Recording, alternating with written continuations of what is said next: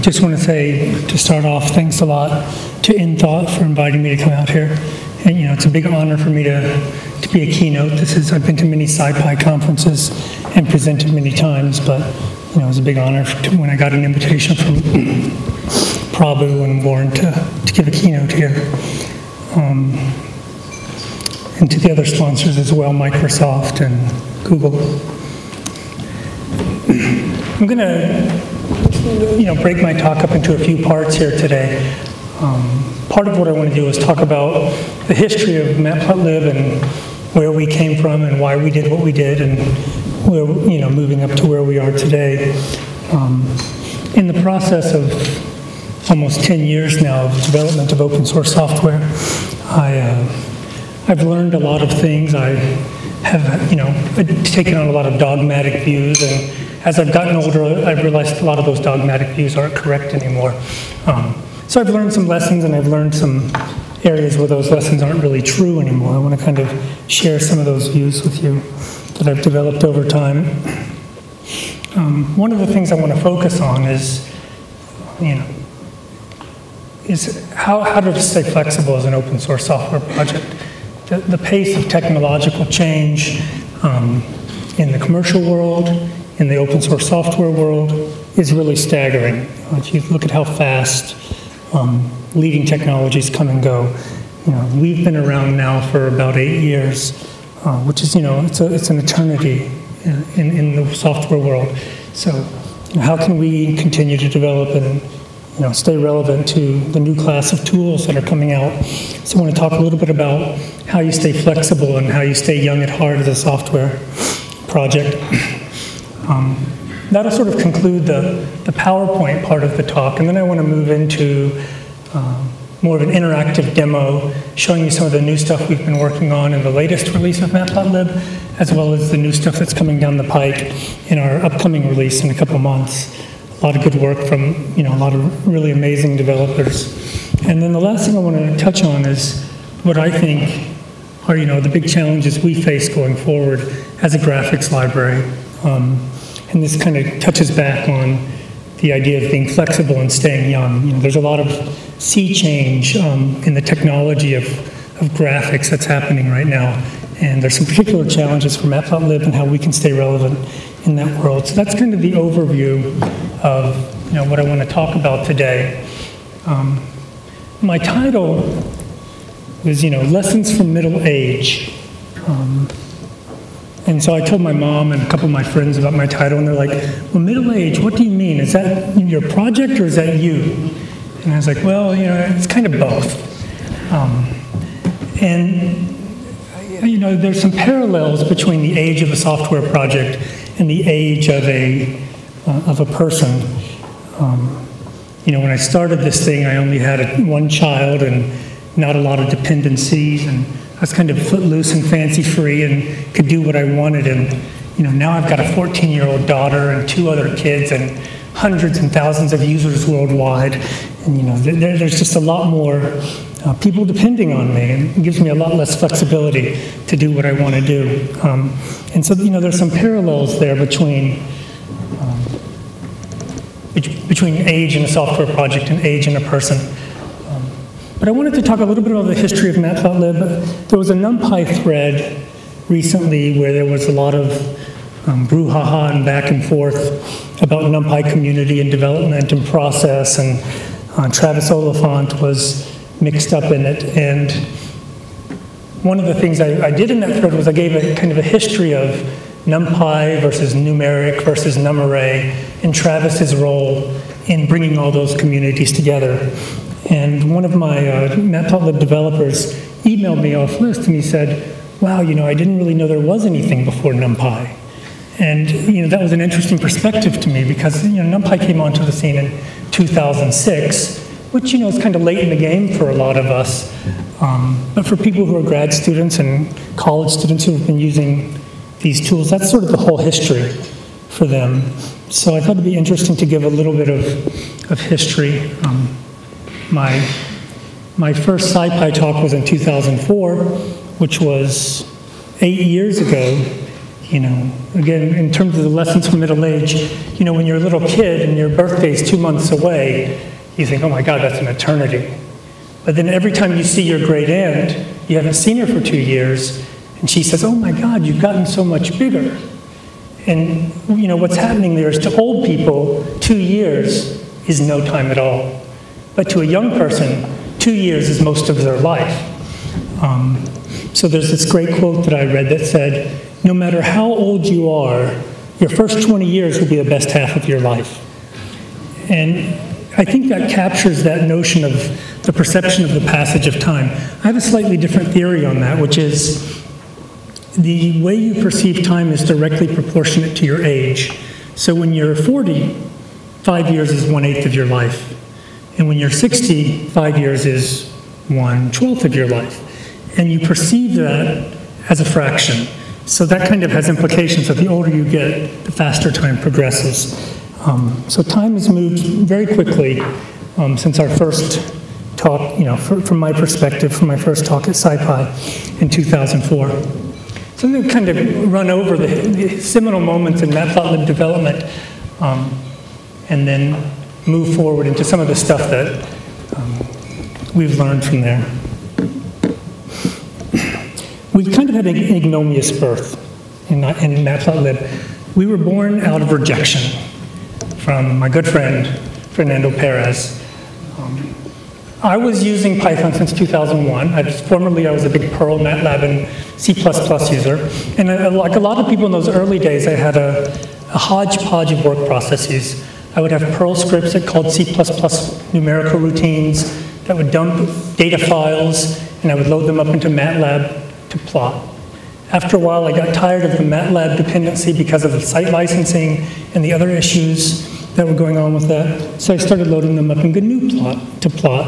And IPython had this nice little interface to plotting. Like right now they have PyLab, which is an interface to matplotlib plotting. Formerly they had this interface to GNU plotting. And I really liked the MATLAB syntax. So I decided to make a patch to IPython to make their plotting look like MATLAB's. It was about a 100-line patch. And it was my first Python patch ever. So I was pretty proud of it. And I got a response back from Fernando, you know, thank you so much, this looks interesting, but I really have to finish my PhD. I've promised myself I'm not going to look at anything IPython related for 6 months. So I can't look at it right now. Well, you know, one of the rules I've learned about software programming is that if something can't be done within 6 months, it's effectively an arbitrary amount of time. So, you know, I couldn't wait an arbitrary amount of time for my patch. So I started coding up my own solution, which was matplotlib. And between 2002 and 2003, where I had my first commit there, I didn't wait a year. I was just basically developing on my own in my own little directory, writing matplotlib, and I eventually committed that to my first CVS repository and did a release in the same year, which was matplotlib 0.1. Actually, in preparation for this talk, I downloaded matplotlib 0.1 just to see what it looked like, kind of like, you know, tour back in the Wayback Machine. And when I untarred the tar file, I was horrified. I had all these like tilde files, which were my Emacs backup files. I had all these PyC files, which were my compiled byte object files. I just essentially had tarred up my working directory with no cleaning and released it. So, you know, that's how we got our start. But I was working very feverishly, mostly alone in the beginning. Andrew Strahl was our first contributor. He developed log scaling. Tony Yu, who's in the audience, was one of our very early developers, but he abandoned this for many years after that. But now he's come back into the fold, so we're happy to have Tony back. But after about, you know, 2 years of pretty intensive development, we'd gotten big enough, we'd probably done 5 major releases and 40 point releases and bug releases. We started to develop a pretty decent user base by 2004. And that's when Perry Greenfield brought his team from the Space Telescope Institute on board. These guys manage the image pipeline from the Hubble Space Telescope. They do an awful lot of Python and they have big, institutional resources behind them. So having those people join the project was very inspiring for me. And that's when I really kind of kicked it into high gear and, started working very hard on the things they needed. I think just because I was very proud to have somebody like those guys working with me, and they contributed resources, and I started, they needed images. They needed image support at the Space Telescope. So I, worked on adding that. We added mathematical text rendering support. So there are a lot of features they needed that we worked together to add. Throughout the years, their support has been invaluable. I'll talk a little bit more about some of the work they've helped us with over time. So we were born out of a patch rejection. We were also born out of a real need to develop some stuff I was working on in an epilepsy lab at the time. We wanted to develop an application for doing seizure analysis, which we'd been working on in MATLAB as well as in some proprietary applications. So this was the first matplotlib application. It was a GTK application. This is a screenshot. This code currently lives in the neuroimaging in Python directory, which is a brain research project primarily headed out of Berkeley. And I had an application called pBrain, which I think stands for Python brain, but I liked the pBrain. And so this is a screenshot from that. So matplotlib initially tried to solve a few different problems at once. It wanted to be a user interface toolkit. It wanted to be something where I could do all my scripting in one place, so I could write applications and not have to have Perl, call C++, call MATLAB, but have everything integrated into one. And I wanted it to have kind of a really easy interface for me and other people familiar with MATLAB to use. So in 2004, mere 8 years ago, I gave my first SciPy talk. The room was about this size at the time, I think. So the conference has grown a little bit on the wings. And I remember, there were all my heroes were there. Paul Dubois, who was the lead numeric developer, and Todd Miller, who was the NumArray developer, Fernando Perez, the IPython developer, Eric Jones, the SciPy developer. So all these guys whose tools I've been using for years. So I was a little bit nervous, coming up to present my stuff for the first time. And one of the researchers from the National Centers for Atmospheric Research got up before me, and she was presenting a graphics library that she had just developed called Pingle. And so she gave that talk. And then at the end, Paul Dubois, grand old man of scientific Python, stood up and basically said, "Why are you developing another plotting library? There's no need for this. We already have this in these packages here." So, I was next on deck to present my new plotting library. So this was not a happy moment for me. So I, got up, did my talk. It turns out, though, that Paul Dubois was not my toughest critic. It was Robert Kern. I just presented my LaTeX rendering. I was really proud of this new stuff I'd done. I'd written a LaTeX parser. Donna Knuth has always been a big hero of mine. And I'd written this LaTeX parser and a LaTeX layout engine. So I was showing one of my mathematical equations that I had rendered. And I kind of stood there like the proud father beaming and looked down at Robert Kern in the front right, and he just had this glare on his face. And it's like, you know what? There's too much space between the parentheses and the X. Your kerning isn't correct. So, fortunately, we've made a lot of progress there. Michael Drupal, again, under Perry's tutelage, has implemented all of Donald Knuth's boxing glue algorithms. So now we do slightly better layout work there. We initially were supporting NumPy and numeric and NumArray. There was this big schism in the Python community with 3 array libraries that people were working with. We were trying to support all 3. Travis came in and did an amazing job writing NumPy and unifying those communities together. Another big moment for us was when the Jet Propulsion Laboratories came on board and used matplotlib in their, what they call MATLAB for space travel. So sort of in the ground tracking of spacecraft in the Mars mission, that when the rover landed on Mars, they brought in some requests for lots of new features, like better support for ellipses. We were doing a polygon approximation. They needed something better. Date time, other kinds of plot types. they brought some additional institutional support on board. And this was, for me, one of our finest moments when we at least participated in some small way in this really seminal achievement and landing on Mars. My kids and I were in the bedroom cheering when the thing actually, so, I kept telling them, look for my graphics on CNN. And they had all these really awesome 3D pictures of of the rover, of the orbiter landing, and you're like, is that yours, Daddy? Is that yours? No, that's not mine.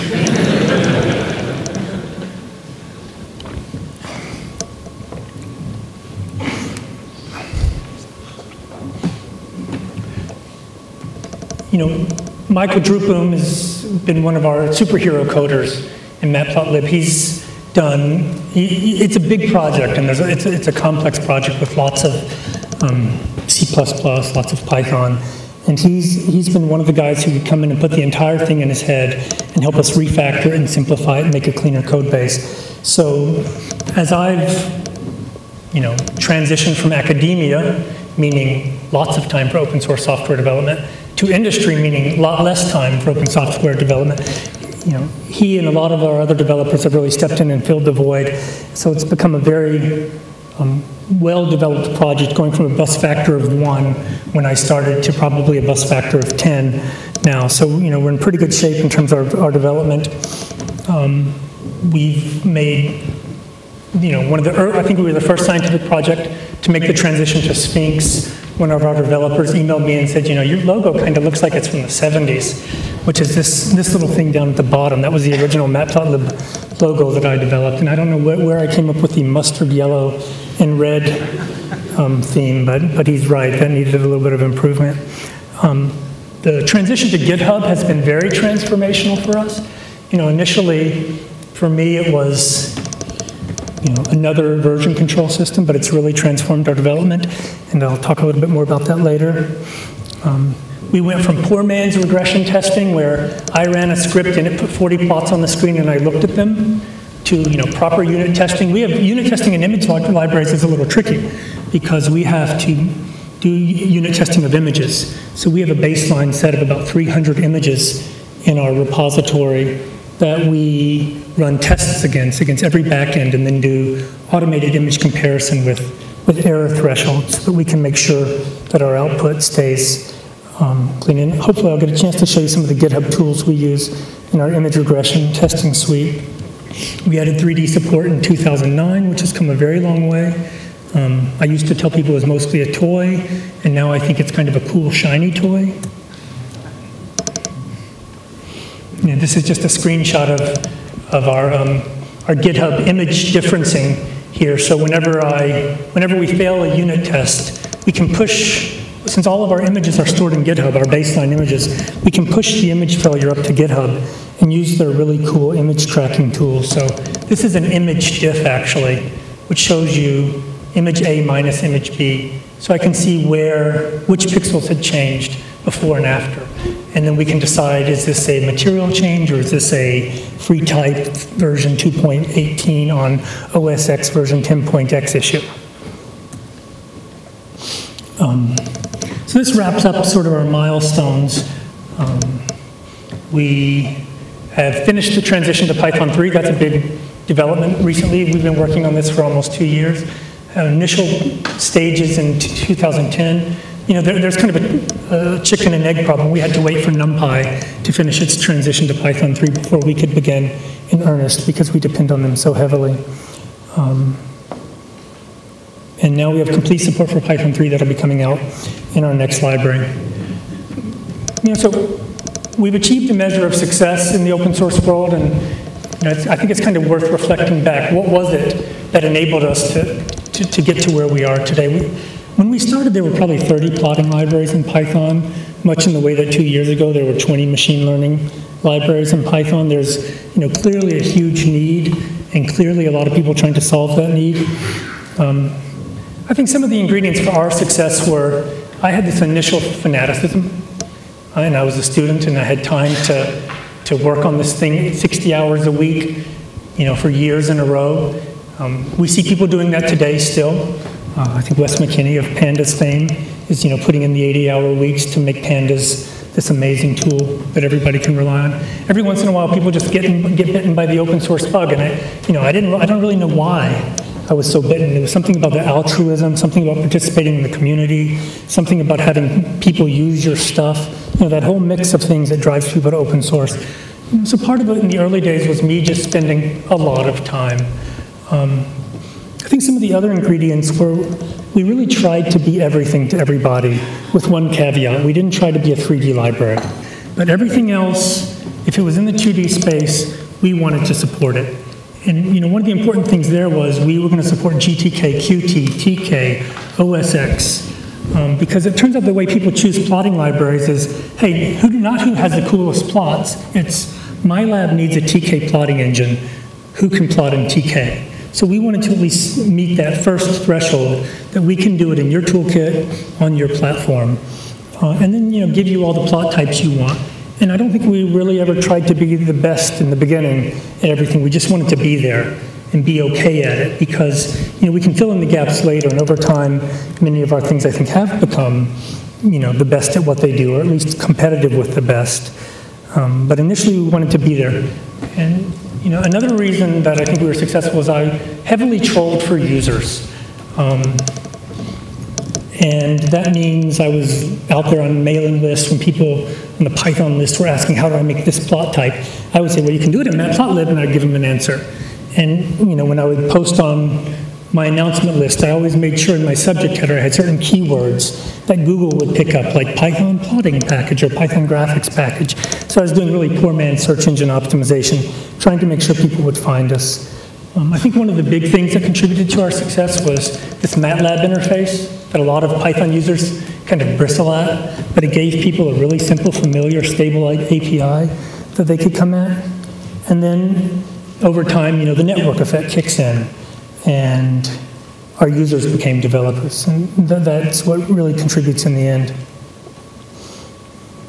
So I'll kind of cruise through some of these lessons that we've learned. I've talked about the familiar API, that on the left-hand side you have your MATLAB code, and on the right-hand side you have very early Python code from matplotlib, and you can see there's a lot of familiarity there. So people can come in with an API that they know, and that doesn't change at all over time. One of my lessons that I've learned is, don't be afraid to break out and do something new. When people start to do something new, you get a lot of pushback from people. So I'm sure when Wes started Pandas, he heard from people saying, hey, you shouldn't be developing your own data array object. That should go into NumPy. You shouldn't be putting your own stats. That should go into stats models. You shouldn't be putting your own plotting into Pandas. That should be going into matplotlib. But sometimes people just want that freedom to just work at their own pace, do their own thing, and develop. And there have been some successful projects where people they go it alone and they do a really good job. And I think that's the great thing about open source software, is you have that freedom to go the direction you want to go in. But you have to be prepared to sacrifice a few years of your life to do that.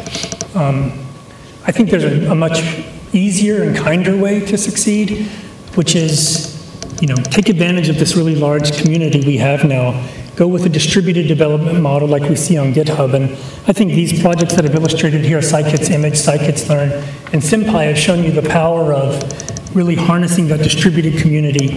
No one person had to sacrifice years of their life to succeed. They've really done a good job harnessing a wide network of developers. One of the things that I think is important is to really embrace new tools. If it's not in the core of your library, in the ancillary tools you use, because when you want new developers to come in, those people want to be using GitHub. They want to be making nice documentation in Sphinx. They want to see you have unit testing. They want to know if you have Travis and Jenkins and continuous integration. So it's important in the ancillary tools to make sure you stay current, to attract that current crop of new developers. This one's a little bit harder as a lesson, but if you can get a superhero to join your project, it makes a really big difference. I found, for us, that was Michael Drupal from the Space Telescope Institute. We've always been very permissive with developers. Anybody who shows promise, we're happy to give commit rights to, and we've had great success. No one's ever done any harm to us. So people are here, they want to contribute. I don't think having a lockdown model has served anybody well. This is one of the lessons that I used to believe was true, and now I've seen is not always true. But I used to say, if somebody came to me and said, I'm going to develop this feature, and it's going to be really great, that feature would never come.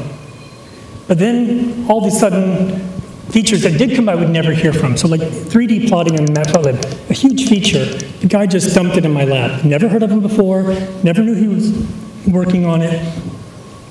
And so I came to believe that if you said you were going to do something, you would never do it, and the only time you would get something done is if you weren't going to say you did it. I've found that a couple of examples where that's not true anymore, so I've had to back off on that. But I think we get a lot of psychological comfort from, thinking about the things we're going to do. You don't want that comfort to distract you from the angst of actually getting the work done. The last thing I want to talk about before I jump into my demo is, how do you stay young as a software project? And I've got a couple quotes up in here from the Research in Motion guys. And, in 2007, they were the leading smartphone company. And now they're struggling to stay alive. These are all fun quotes, but I'll just read one of them. The most exciting mobile trend is full QWERTY keyboards. I'm sorry, it really is. I'm not making this up. That was in 2008. So, a little stock chart of Research in Motion versus Apple. It's just a kind of a cautionary tale. In 5 years, you can go from the industry leader to nowhere.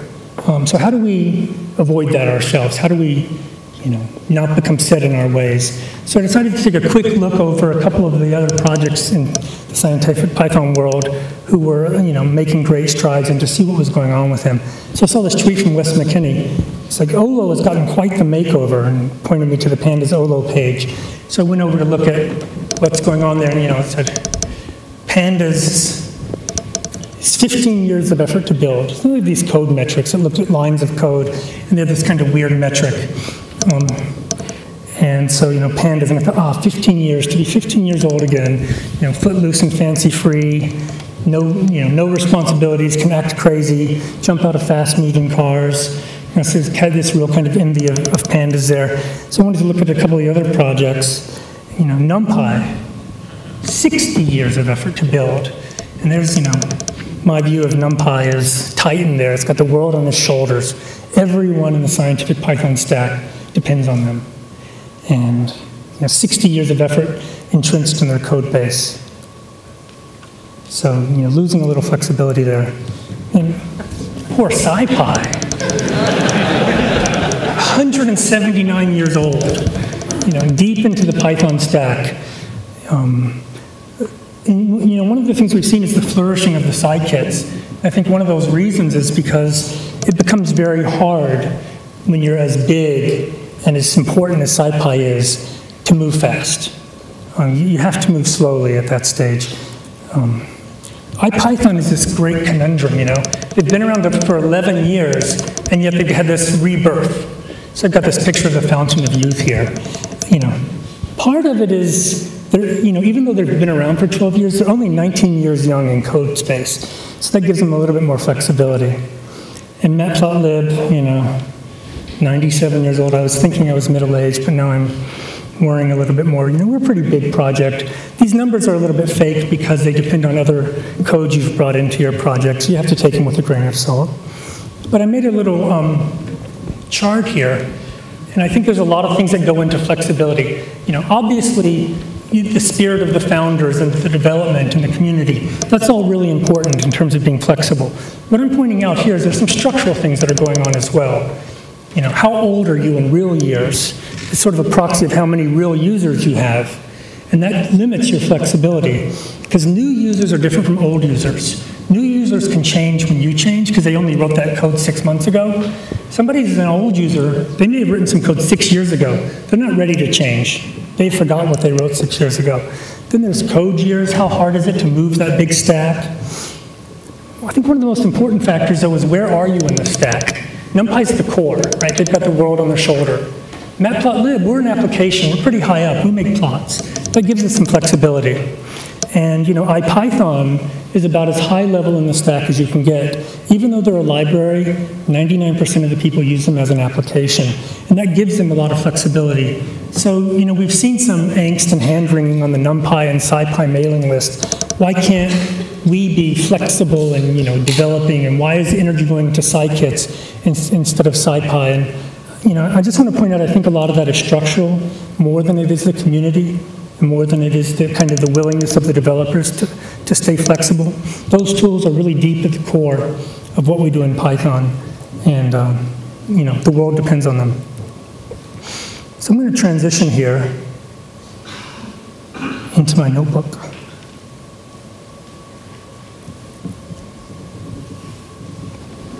I haven't gotten this uploaded, but I'll be happy to share it with you if you're interested. I'm using here the shiny new IPython notebook from Gitmaster. And I just want to show you a few of the things we've been working on in the current release of matplotlib, as well as the stuff we're working towards in the next release. This is an Irish captain named Sankey. He developed these charts called Sankey diagrams, which basically are a way of mapping energy flows. So this is one of his diagrams of the steam engine. And what you see here is the width of these lines basically show you the amount of energy at every stage in the process. So on the left side, you see some energy in the boiler that flows into the steam pipe. You see how on the very left side, some energy flows out as wasted heat. So it goes through the steam pipe. And then on the upper right, some energy flows out of the boiler. That's the actual work that gets created. If you can see my mouse, that's the amount of work, the width of that. So this is kind of the energy loss that happens, and it flows back to the condenser. So that was the original Sankey diagram.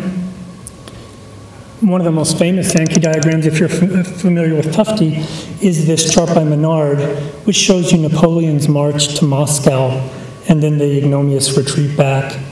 And the beige line shows you the army as they are on the attack. The width of the line shows you how many soldiers there are. So here's some soldiers split off from the main line. The black line shows you the army in retreat, and as you can see, there's not that many people coming back here from Moscow. And the two armies join up here, so the line gets a little bit thicker in retreat, but then they try to cross this river. It's a freezing cold river, it's a very famous battle.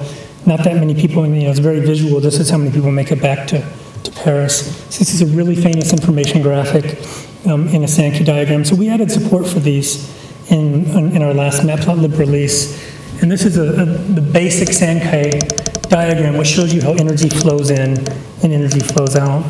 So for example, this 15 here, I'll just give you a quick example. If I say there's 45% of energy flowing in there, then now that gets updated to 45, so it gives you a different kind of flow.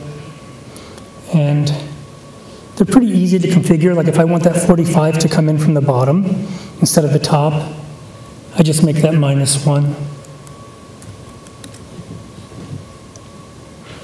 And now my 45 comes in from the bottom. So you can create these information flow diagrams. This is a single node of a Sankey diagram. So earlier I showed you there was a boiler connected to a steam engine connected to a condenser. Each one of those you could consider a node. This is a single node because each node could have energy inflows and outflows. But you want to connect the outflow of one node into the inflow of another node. You can create much more elaborate looking Sankey diagram. So this, for example, is a single node in a Sankey diagram, which is connecting to others. So this is showing you the thermal efficiency of a turbine, a modern turbine. It's a 2-turbine system. And the code in matplotlib to generate it is obviously more complex, but you can do a fair amount there. So this is one of the things we've added, just kind of neat flow diagrams. Another feature we've added recently is something called tight layout. We have always had this philosophy in matplotlib, which was inspired by the Windows operating system, because Windows was always a little too helpful to me, and I didn't like my computer helping me. I just wanted my computer to do what I told it to do. So I never tried to make matplotlib too smart in terms of its layout. And so a lot of times you'll see stuff like this when you make a graphic, like your title overlays your tick labels, because we're basically allowing you to lay it out the way you want. But we've bowed to the pressures of the world and added this feature called tight layout. So you call this once on your figure, And it basically looks at all your elements and says, I'm going to try to lay this thing out a little bit more intelligently for you. So that's a nice feature to help you get graphics that are more quickly readable. Single function call works pretty well. There's been a lot of support added in our 3D plotting library. This is the NumPy logo that Clue Uo has been working on. This is rendered in BTK. So his first rendering was in BTK. And this kind of shows, for me, this looks pretty ugly. Not to disparage BTK's rendering too much, but there's the aliased lines. I know there are things you can do in BTK to improve this, to get rid of aliasing. So this is kind of a first pass. But the subsequent rendering of this thing was using matplotlib's 3D rendering engine. And because we're a 2D rendering engine, we take really seriously stuff like anti-aliasing and things like that. So we're a lot slower, but I think our rendering quality is better. So the 3D rendering has gotten better.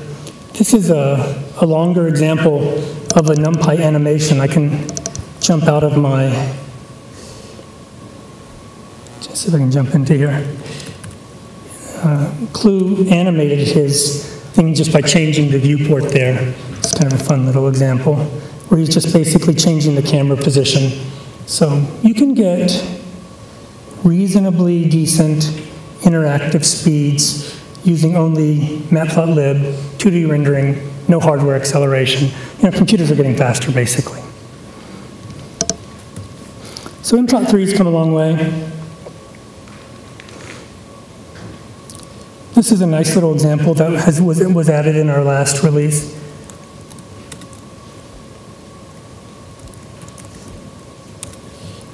So this is a basic wireframe that we've had for a while. One of the features we added was making our contour plotting 3D aware.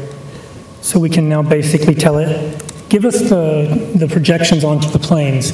So you can see the contours projected onto the planes. So you can see each contour in the X, Y, and Z direction.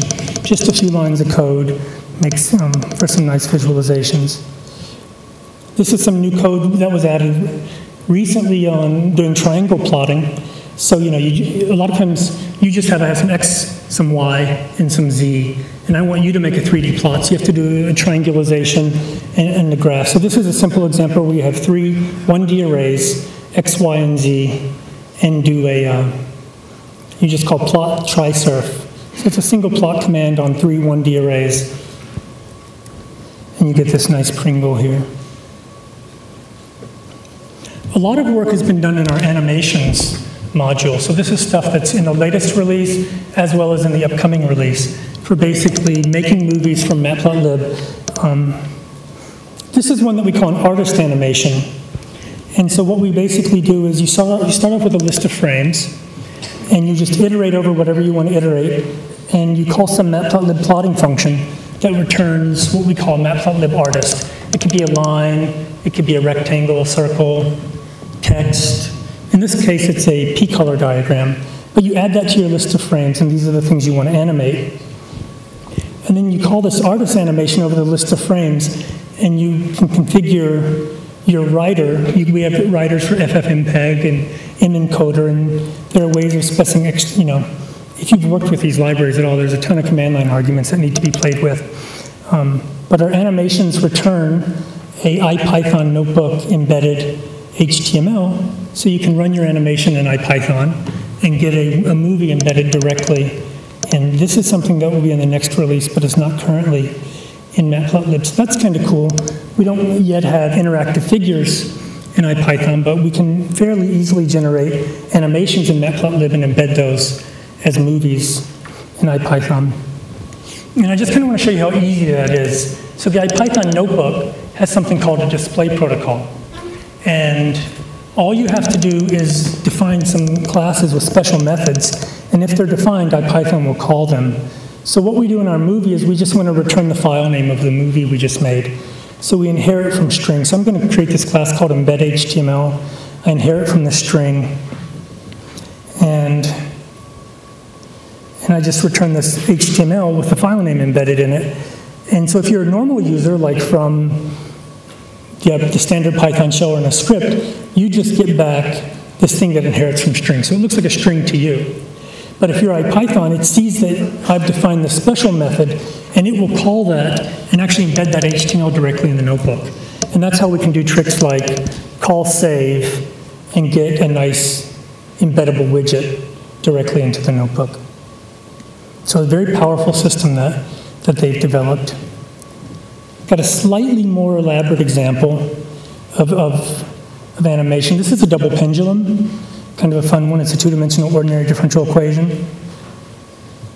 Since I'm low on time, I'm going to just skip over that, because I do want to talk a little bit about some of our challenges for the future. This is the double pendulum. It's a chaotic system, sensitive dependence to initial conditions. Okay. I'm sorry that I have to kind of move quickly here, but I'm basically out of time. I just want to point out Tony Yu, he's in the audience. This is how we used to do direction fields with quivers. You notice we have basically these straight arrows. Tony's added these streamline plots that are really nice. You have these basically direction fields where the width of the arrow you can control as a scalar. This is some examples of trying to make matplotlib graphics look like stuff I saw in the New York Times. This is an example of a cancer plot. You know, part of this was me saying, you know, matplotlib has a standard look and feel, but it doesn't have to. We're really just a basic plotting library. So it's an example of showing how you can create different looks and feels. But I think we have some work to do to making it easier and making these kinds of graphics more intuitive to make. And that's one of the directions that's important. But the main thing I want to talk about that I think is the biggest challenge that we face going forward as a plotting library is client-side rendering. So we've gone a long way in matplotlib with our concept of the back end. You know, we've had PDF and SVG and PNG and GTK, and that's worked well for us. But it turns out our backends are really stupid. The reason there are so many of them, they're really easy to write. They're just a hodgepodge of ticks and labels. They don't know anything about what an axis is or what a coordinate system is. So you can't pan and zoom on the output of a matplotlib figure. When you pan and zoom, we're generating new figures for you, basically. It's all if you want to think about it, it's all server-side rendering. But what's happened here with the IPython notebook is they've really broken up client and server-side rendering. Currently, we do everything server-side, which is why you're getting these static images inside these notebooks. But you know, people need interactive client-side speed. They don't want to wait for their server to send down new data. And so we're really trying to think about, you know, it's a new paradigm for us. The idea of the back end doesn't work. And I think I know what the solution is. It's essentially the concept of a pickle. We need to be able to take our top-level figure object and persist it as a very rich JSON data structure that we can pass over and allow client-side rendering. So if any of you are interested in working on that, we've got some ideas on how that should be done. Most people who approach it think it's a new backend. It's not going to be a new backend. That's not going to work. But there's a way to make it work, which is figure persistence as a JavaScript object. So I'd love to have some people working on that. I'd love to talk to more people about that. Thanks a lot.